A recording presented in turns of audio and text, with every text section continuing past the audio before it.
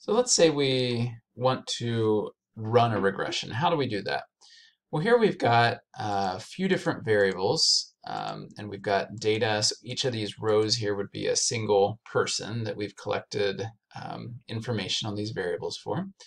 Let's say we wanted to predict how much sleep a person gets based on the anxiety rating. And this is only going to apply for the statistics class in which I conducted this, because that was where our sample was taken, and there's no reason to think that's representative of all college students.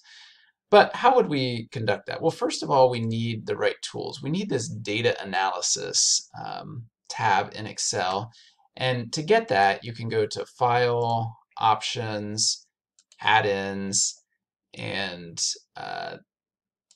Manage Excel Add-ins, Analysis Tool Pack.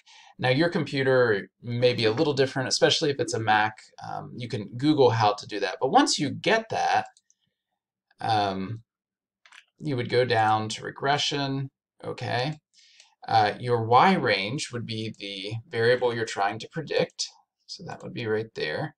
The X range would be the variable that's going to be your predictor variable.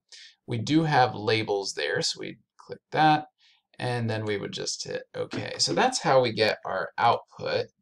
And here is our regression equation then. So the great equation would be the rating of how much sleep you get is 64.7 plus negative 0.15 times whatever the anxiety score is. Notice that the slope is negative, so that's telling us it's a negative relationship. And in fact, we could see this if we insert a scatter plot like this.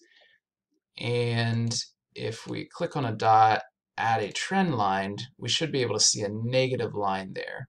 We can get our R-squared value right there, so 0.069, not a real strong correlation, but there is some negative relationship saying that here the anxiety was our X value. So the more anxious a student rates themselves as, the less sleep they tend to get, or the less sleep they tend to rate themselves as getting.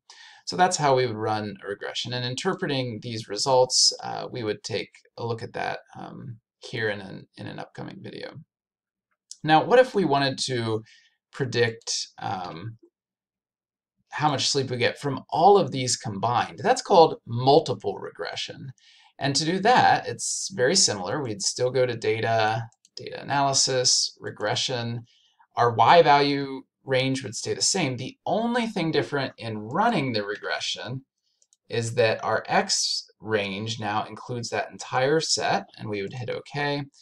And then there'd be some differences in interpreting it here. The equation is still the same idea.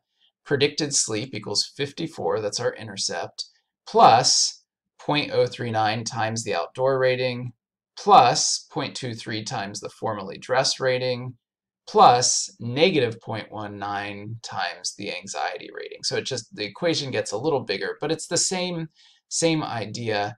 And then we could even look here to see how the three different variables did at predicting. The lower the p-value, the better the predictor was. So it looks like anxiety is a better predictor of how much sleep someone gets than how much time they spend outdoors or how formally they dress when coming to class. Again, at least for the class of statistics student that this data was taken from.